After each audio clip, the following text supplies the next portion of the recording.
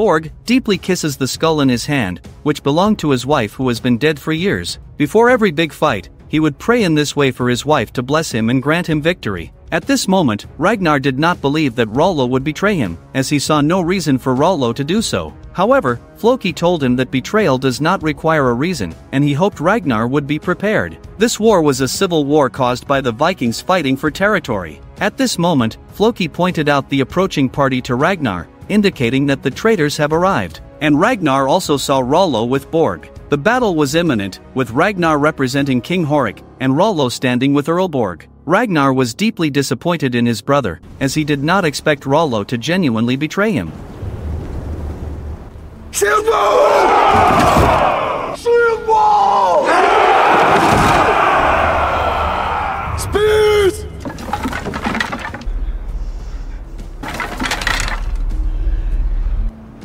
Charge!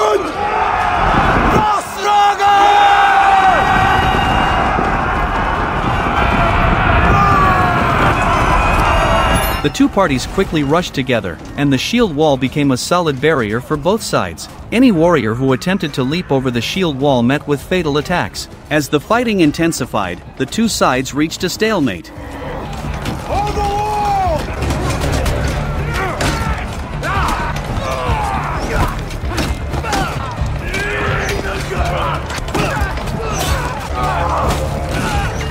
This war was about not just family honor, but also personal grievances. Rollo leaped over the shield wall, waving his giant axe, attempting to change the tide of the battle.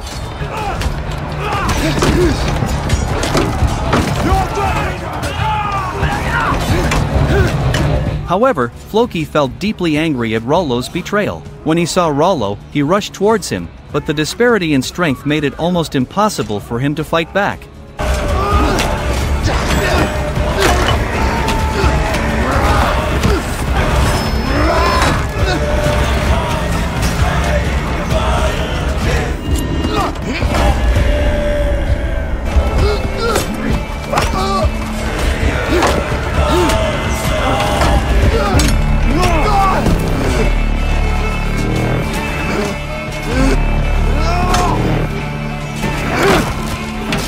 With Borg's aid, Rollo managed to break Floki's arm.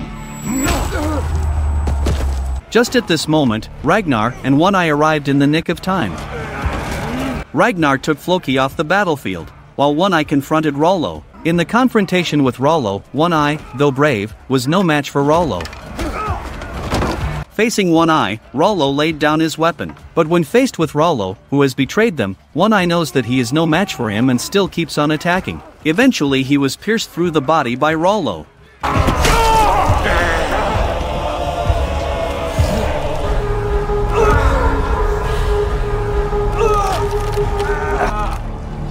Seeing this, Ragnar is pained beyond words and kills his way out to Rollo.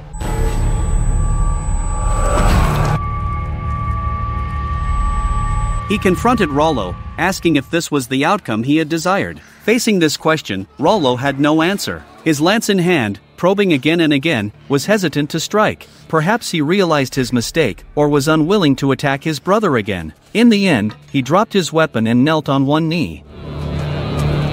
I gotta fight you.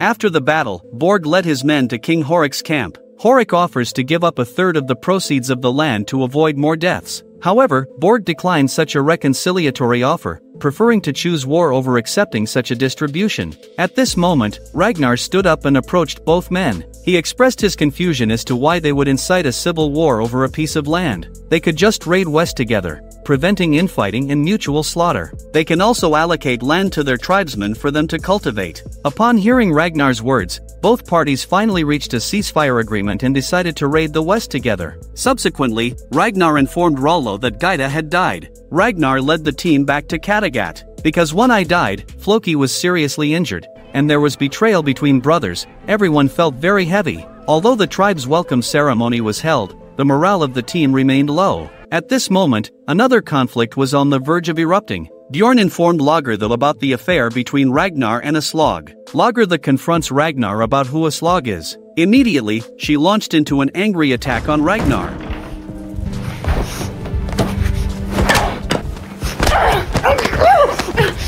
He tells Lagertha that he does not love a slog, and that he will never see a slog again if Lagertha will forgive him. Subsequently, Ragnar discussed Rollo's situation with his son. Even though Ragnar has become a count, he is unable to put his brother Rollo on trial because the law does not allow it. Rollo's fate would be decided by lawgiver at the assembly. At the same time, Bjorn became interested in the English gold coins in his hand and asked about their value. Ragnar, however, just responded with a smile. The next day, amidst a massive abuse, Rollo was brought before the lawgiver. Having betrayed Ragnar and murdered their brother One-Eye, people were eager for him to be punished. However, the verdict announced by the lawgiver stirred public outrage. He stated that if the gods wished for Rollo's death, he would have died on the battlefield already. Therefore, they should abide by the gods' will and set Rollo free. Consequently, Rollo was released. This verdict sparked public outrage, and everyone hoped Ragnar would execute Rollo himself. However, Ragnar stated that they must respect the authority of the lawgiver. After eyeing the gold coin in his hand, the lawgiver departed satisfied.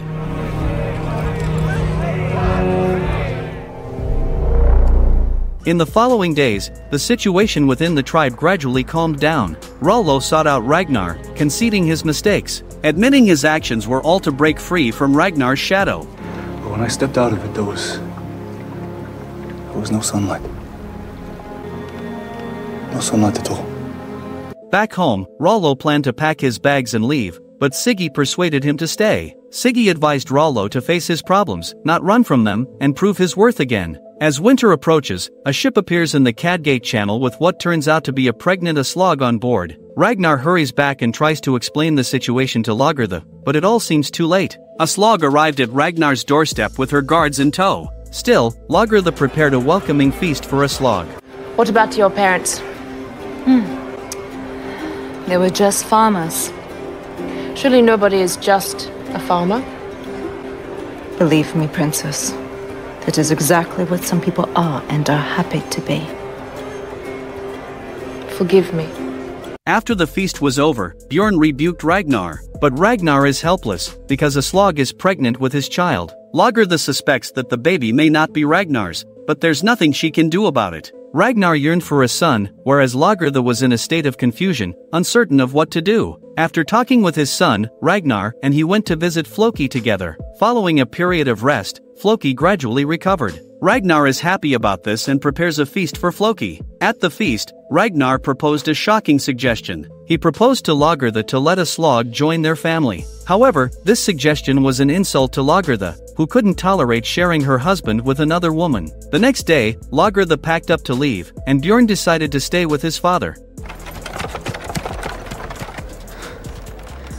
Ragnar rushes after Lagertha when he learns of her departure, but fails to change her decision. Eventually, Bjorn chose to leave with his mother, leaving Ragnar to face everything alone. For years flew by, and Ragnar's life continued to be unruly. And Aslog has given him 2 sons, and is still pregnant. Ragnar cared greatly for his sons' futures and sought prophecies from the seer. The seer told him that one son would marry the daughter of a king, and the other would surpass his achievements and explore unknown seas. Bjorn was one of them, and the seer said nothing more. For years had significantly improved Floki's shipbuilding skills, and he built a formidable fleet for Ragnar. However, Ragnar lingered in issuing a marching order, which began to worry everyone about whether he had forgotten his original intentions. After 4 years of recuperation, life in the territory gradually recovered. Ragnar felt that it was a good time to embark on new adventures, so he announced plans for a summer expedition westward, and he even planned to establish quarters in England, to better understand the land. Upon hearing this plan, Siggy immediately sought out the now decadent Rollo.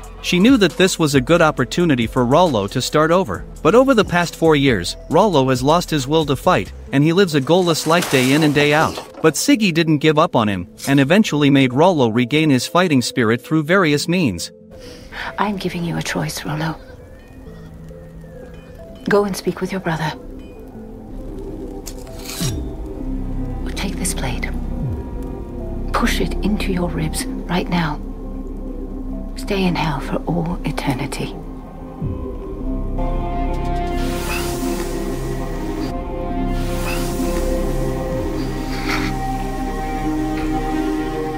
Rollo even sought out Ragnar on his own, hoping he could trust him again. Rollo hoped that Ragnar would let him go to the west with him, but Ragnar told him that he needed to think about it. King Horik and Earl Bård learned of Ragnar's western expedition plan and rushed over with their troops. The two leaders were still harboring grievances from previous disputes. To ease the tension, Ragnar summoned Rollo and told everyone he planned to accept Rollo back, but Rollo would not take part in this expedition. Subsequently, Ragnar hosted a grand feast to entertain everyone. At the banquet, Horik quietly told Ragnar he did not trust Bård. He advised Ragnar not to include Bård in this expedition, putting Ragnar in a difficult position. The next day, Horik showcased his fleet to Ragnar. Impressed by this, Ragnar decided to choose a strong ally and abandon Earl Bård. Ragnar finds Bård and tells him that he can't take him with him on this ocean trip. Bård hears this and leaves in a huff, not giving Ragnar a chance to explain himself. And Siggy finds Horik, claiming that she knows Ragnar's weakness. Meanwhile, Rollo received a guest,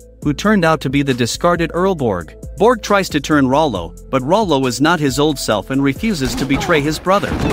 Subsequently, Ragnar bid a reluctant farewell to his family, ready to set sail. After 4 years of preparation, the fleet for the Western expedition finally set sail. This was the largest expedition to date, boasting 12 warships. They sailed magnificently out of the Kattegat Strait. Everything was going according to plan, but after a long voyage, land still hadn't appeared. They had no choice but to release the ravens to scout once more. However, before hearing news from the ravens, Ragnar encountered a storm. Ragnar, who was just mocking Horik, noticed in the next second that the sail was about to tear. Ragnar spotted it in time. They lowered the sail, avoiding disaster. As soon as they lowered the sail, a bigger crisis reoccurred. A huge reef stood in front of them, causing everyone to look ahead in alarm. The sound of waves hitting rocks! Quickly! Set the oars! Then pull away! Pull away! Luckily for Ragnar, he has a reliable group of brothers, and they once again escaped the ocean's prey. However, others were not so fortunate. Ragnar looked back and realized only 5 ships remained. They not only suffered heavy losses but also strayed off course. Just as everyone began to despair, a miracle occurred. Father! Father, come see!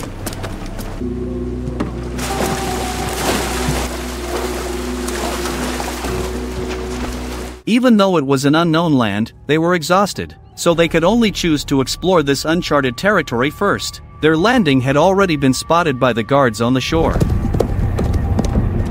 But Ragnar and his men were oblivious to it. After a long and bumpy ride, everyone was exhausted. Ragnar led everyone to rest by the river. Just as everyone lowered their guard, a new crisis approached quietly.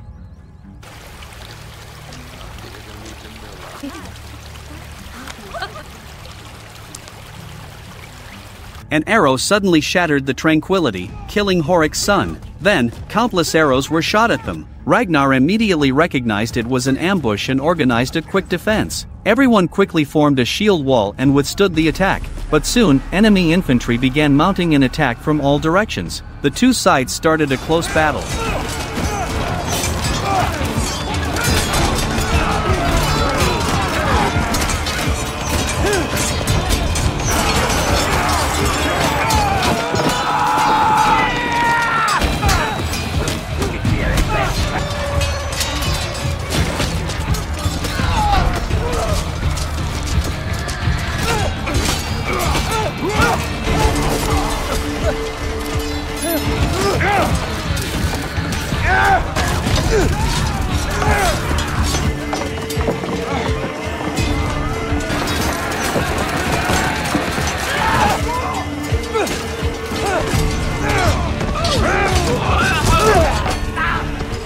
During this time, Athelstan saved Ragnar's life at a critical moment. Under the protection of the strong shield formation, the Vikings successfully won the battle. After the fight, Ragnar praised Athelstan's bravery and gave him the arm ring signifying Viking warriors. Then, they began interrogating 2 captives. From the interrogations, they learned that this was still part of England, but it was not in the territory of the Kingdom of Northumbria, it was the Kingdom of Wessex. The king here is Egbert, a prominent figure in English history, much like Ragnar is among the Vikings. He had studied these invaders from the north in advance, knowing they would come, but didn't expect them to come so soon. The building in front of Ragnar is the famous Winchester Cathedral. Athelstan told Ragnar that this is a great place of pilgrimage. For the Vikings, seeing a cathedral was like seeing booty, so they decided to proceed without hesitation. However, they were spotted by the monks in the bell tower after only a few steps. The monks immediately sounded the alarm. Obviously, they already knew about the atrocities of the Vikings.